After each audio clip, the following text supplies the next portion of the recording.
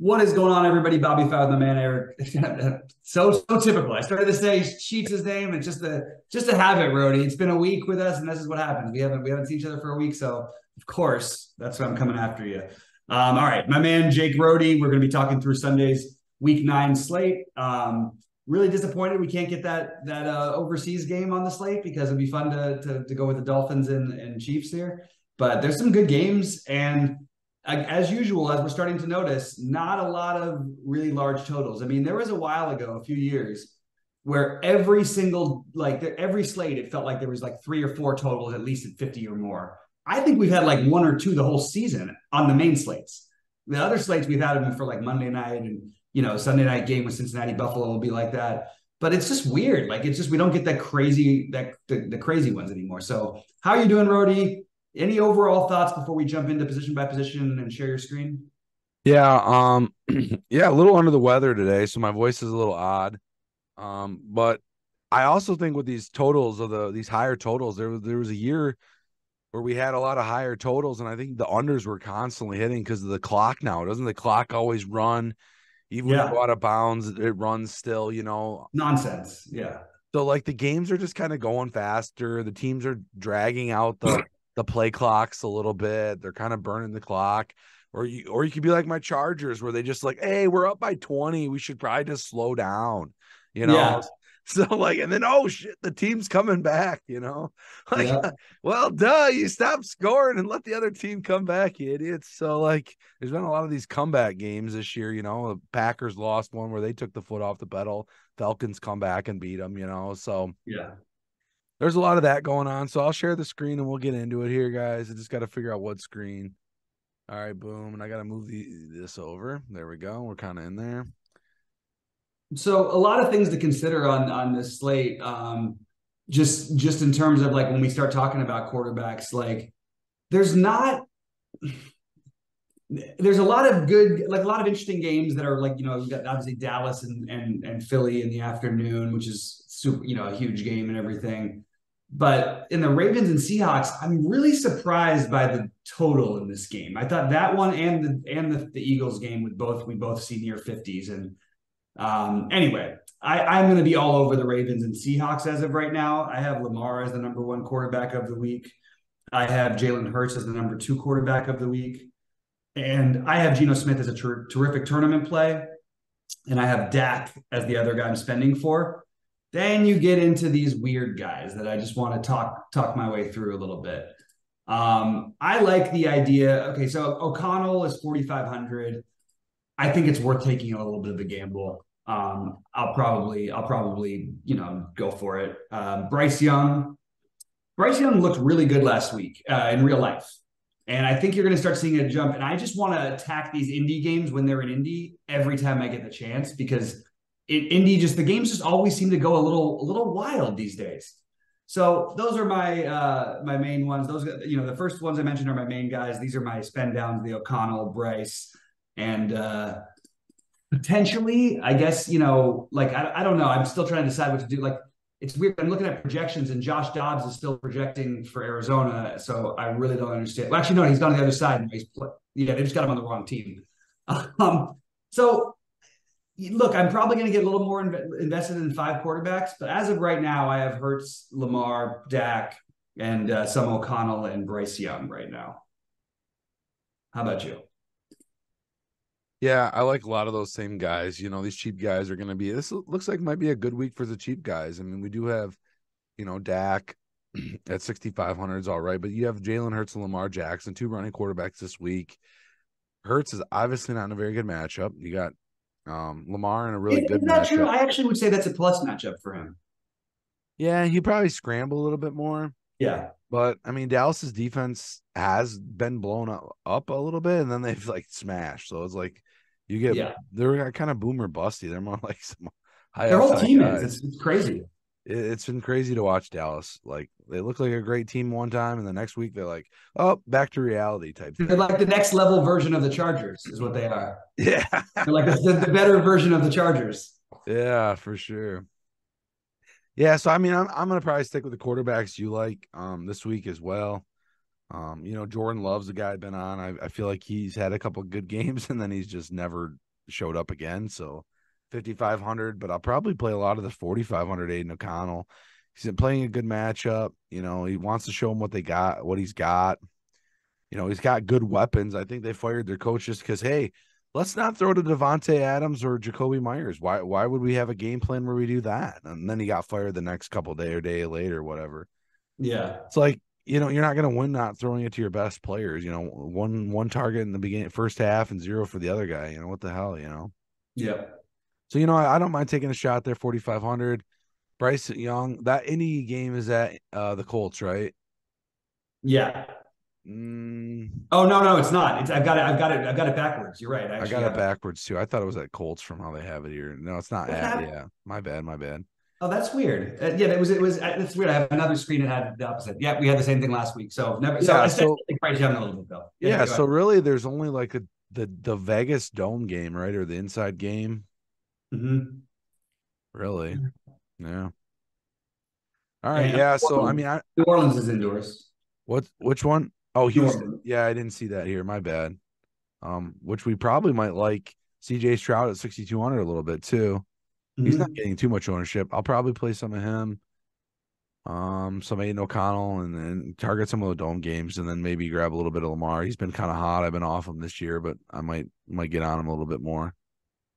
What are your thoughts on it? I'm just going to mention something because there's a lot of speculation about this Desmond Ritter, unless something happened in the last hour or so that I don't know of anybody being confirmed.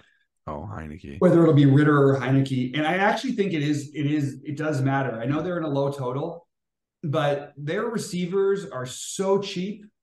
Um, I don't know. You know what? No, actually, you know what?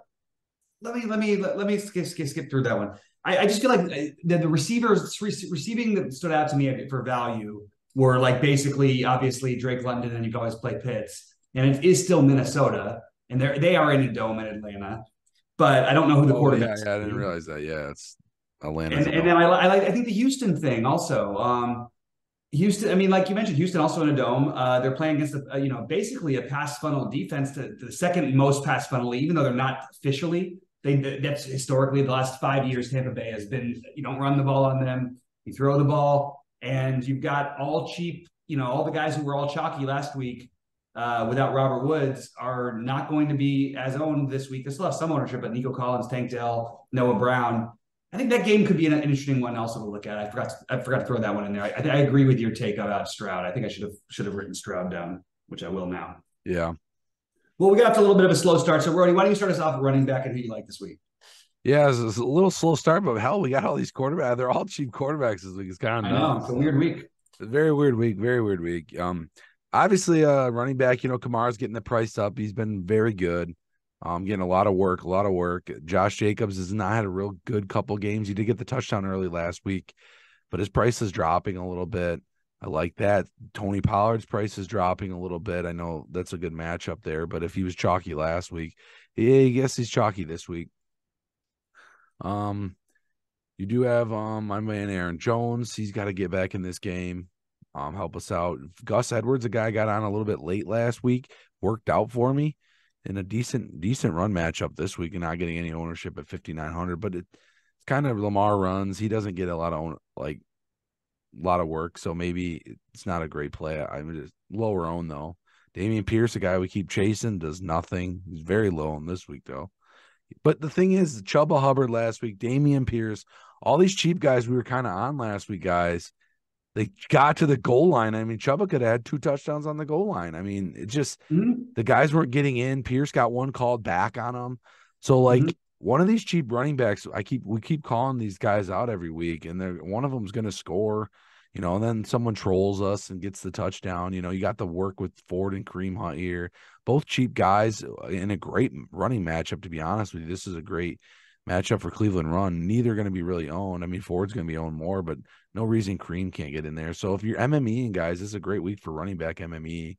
But like my main lineups are probably going to have some of these higher running backs in. Kenneth Walker against Baltimore, he's a little bit priced up, low owned though. So Yeah. I mean, I take some shots on these lower owned guys, but I mean, I always really like Kamara. He's been my favorite back. I've been playing him a lot this year, so it's kind of a guy I'm on this week. Yeah. I get the Kamara. I actually like Saquon as a pivot if he does play. Um, and I think that he's actually going to be a fairly low owned pivot because of the Q tag more than the projections currently have. So I actually have I like the lower. I mean, look, we're going to have money to spend somewhere because I like some of these cheaper guys. They're not super cheap, but I am going to go right back and keep doing the Jonathan Taylor thing every week. That's just what I'm going to do.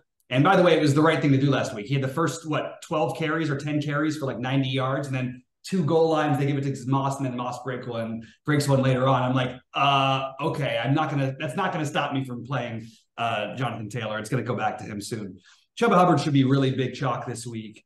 And I like it. In my non-Bryce lineups, I'm going to have plenty of Chuba Hubbard. Ramondre, I think, is interesting. I like Bijan Robinson. I like Swift. I'm just sort of in that I guess 5 to 6,800 range, and I don't feel like you're getting a huge advantage by playing.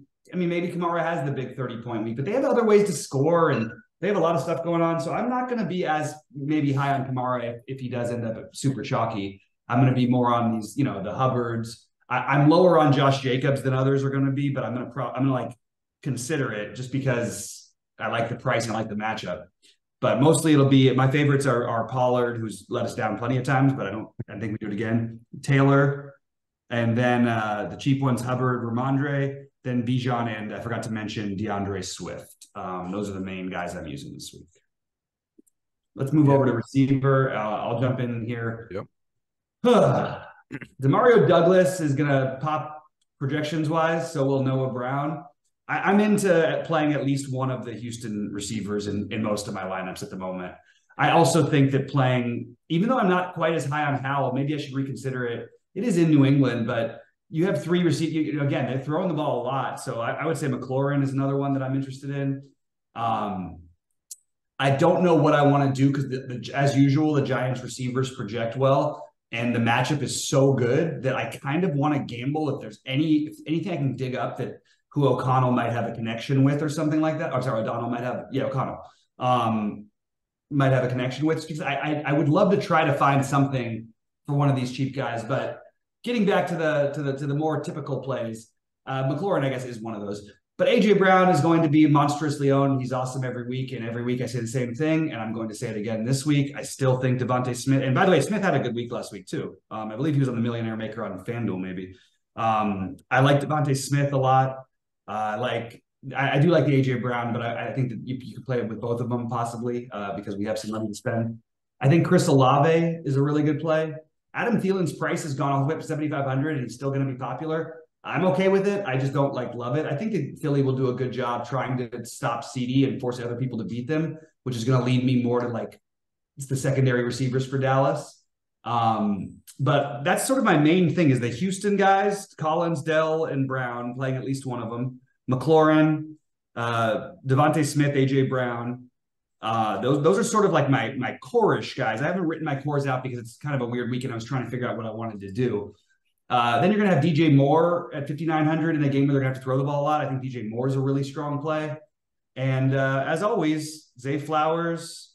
And I probably have to play a little bit of CD. I just didn't want to play the chalk CD at 8,200 here. And then you've got Cooper Kupp also looking like a good play. But I just think I'm going to stick more with that. It's weird. I'm going to have some room to spend on a couple of giant spend ups. But everybody else, I just like this 5 to 6,500 range on this slate.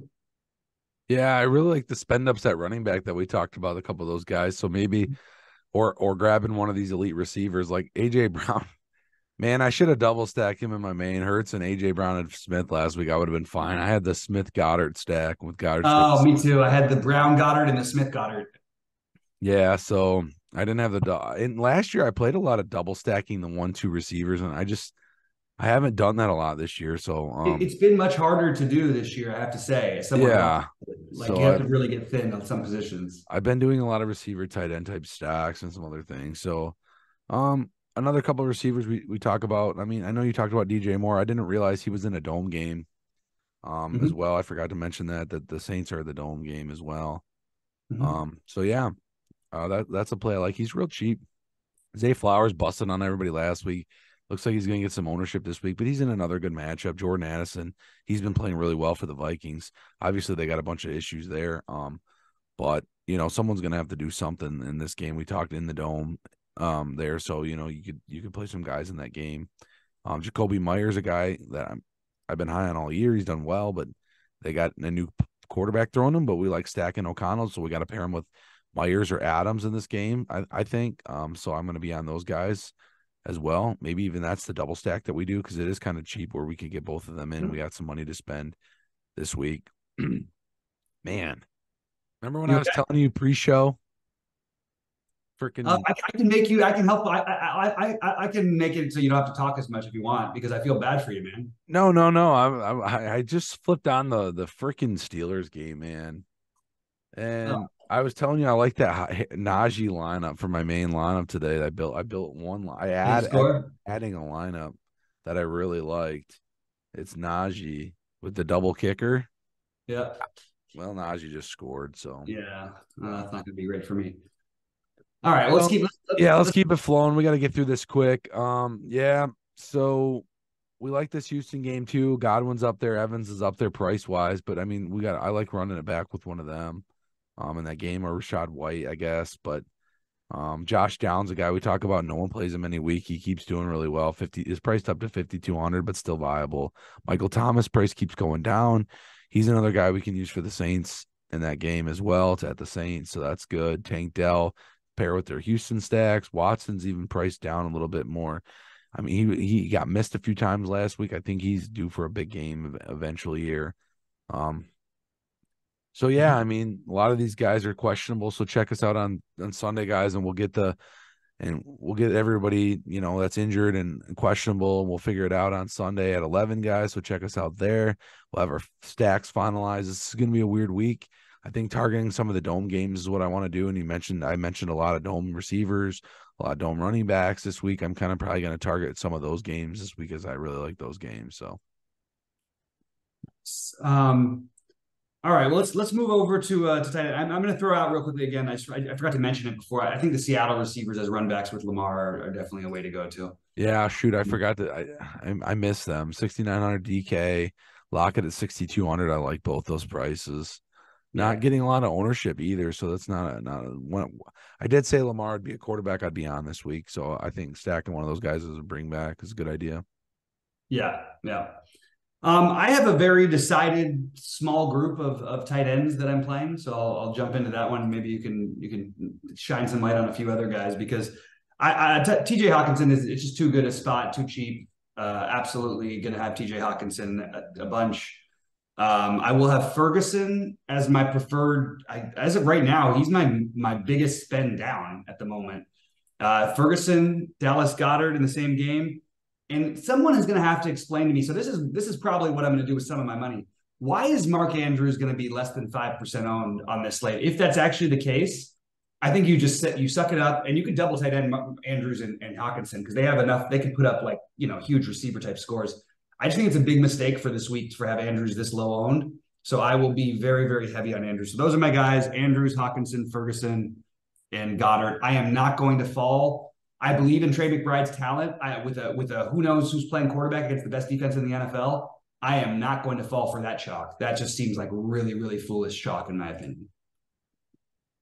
Yeah, I like those calls. I've been on this Goddard cheap at 4,800 is another guy I'm going to be on again probably. Mark Andrews is a guy that I have been stacking Lamar a little bit with him, so definitely lower owned guys I like. McBride's 3,700. He's not getting a ton of ownership, but for Ferguson here as well. A couple of these guys in some of these games that we like, we'll probably stack. I usually stack my QB with a receiver with a tight end a lot of times. So, we like obviously Goddard if we stack the Eagles again this week, or if we play Mark Andrews. Hawkinson, I think, is going to be. You said over owned, right? Like he'll be really crazy high. No, I actually think he's just going to be really high owned. I said Trey McBride is going to be like right now he's projecting to the second highest owned tight end, yeah, and he's at the same price as these Ferguson. And I like him. It's just you put him against the best defense in the NFL with a guy who we don't even know who's starting at quarterback yet. Like I don't know. Yeah, just seems a little shaky. I'm kind of off maybe that one as well a little bit.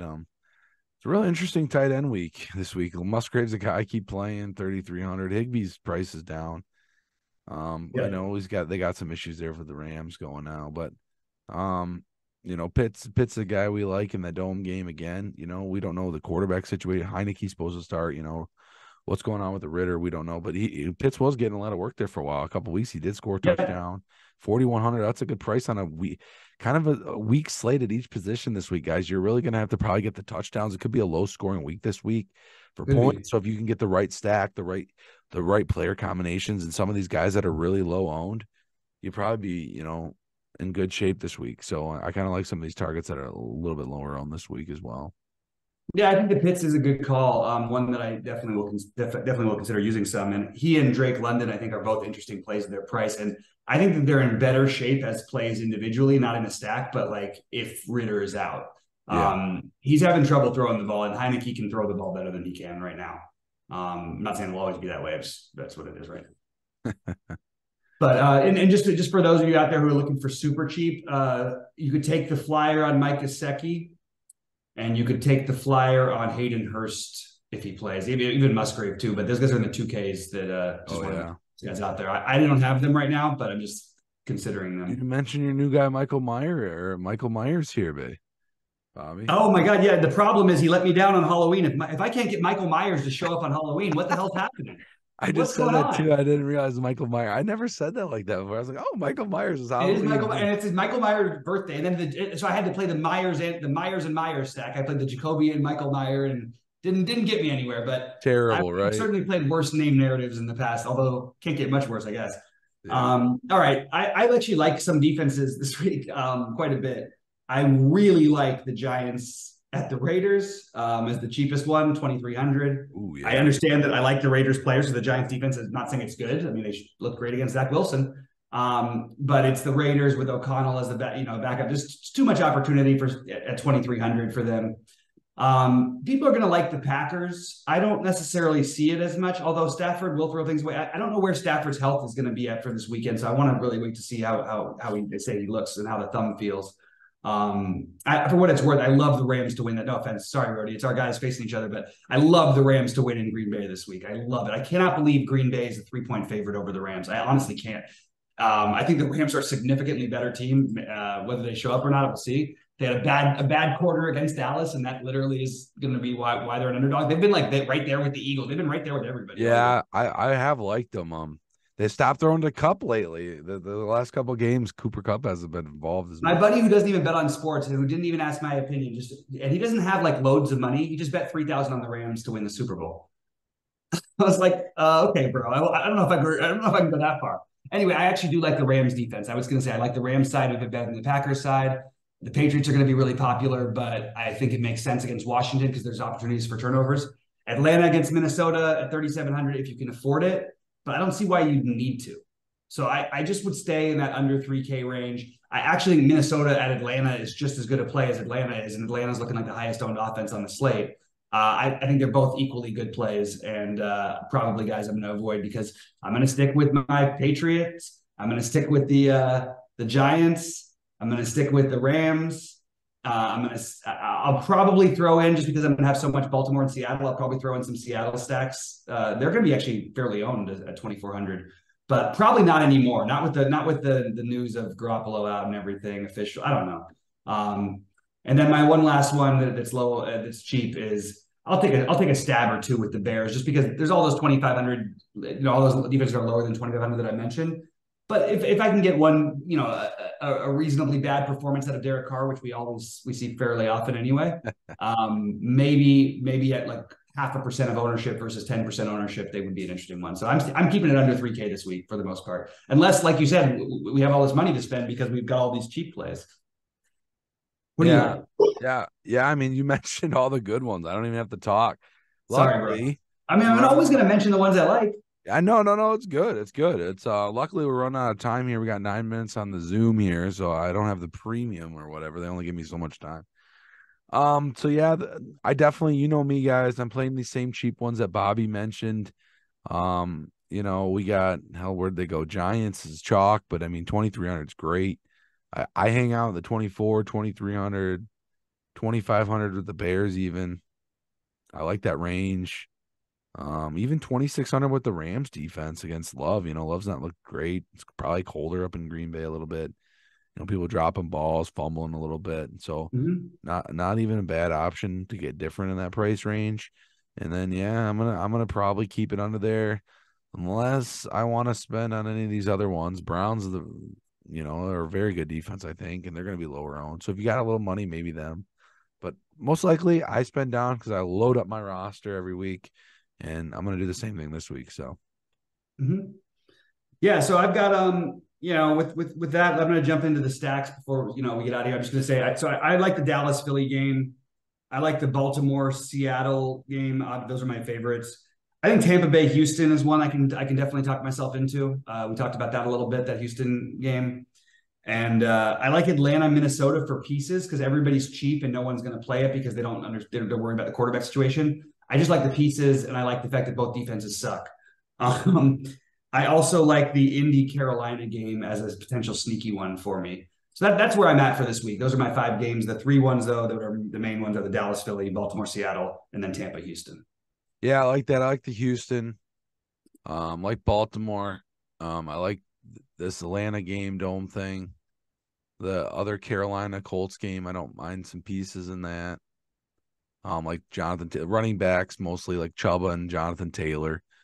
The Vegas game, I like stacking them. I guess I should have said stacks. I started talking about players again. Saints a little bit. In the dome game there, DJ Moore run back, So, just some pieces in these other games, but most of the stacks probably be in some of these dome games with, pieces of these other games that we like. So, and then yeah, obviously I'm probably gonna have some of that Eagles Dallas games. I just don't know how I want to stack it up yet. I like the game though. Yeah. Um, and for what it's worth, again, I don't always have to do it, and I'll say what wait till Sunday usually, but because of the ownership, I'm just going to go out and say that I think Mark Andrews will be on the winning lineup, the millionaire winning lineup. Just throw that out there, whether it's with Lamar or not. That low ownership on the best tight end on the slate is just a little bit weird to me. So Yeah, I'm gonna say that as my. It's not even a crazy bold take. It's not as crazy as they've been, but it's a boldish, right? that's good. Yeah. You got a Mark guy you Andrews. like, or anything you want to say before you take us out of here? Oh man, I didn't have a hot take this week really. Okay, it's fine. We could, yeah. I'll bug you again about it on Sunday morning. So work on the hot take, but maybe for now we'll go with another tight end. We'll go with Dallas Goedert this week as my tight end.